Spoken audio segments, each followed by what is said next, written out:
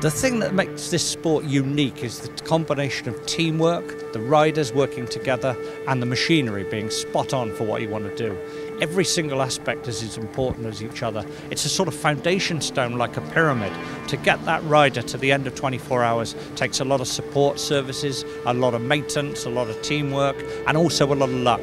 It's a sport not just based on the rider's speed, it's a sport based on teamwork. Le bol d'or fait partie du championnat du monde. Je veux bien gagner le bol d'or, mais je veux aussi encore une nouvelle fois être champion du monde.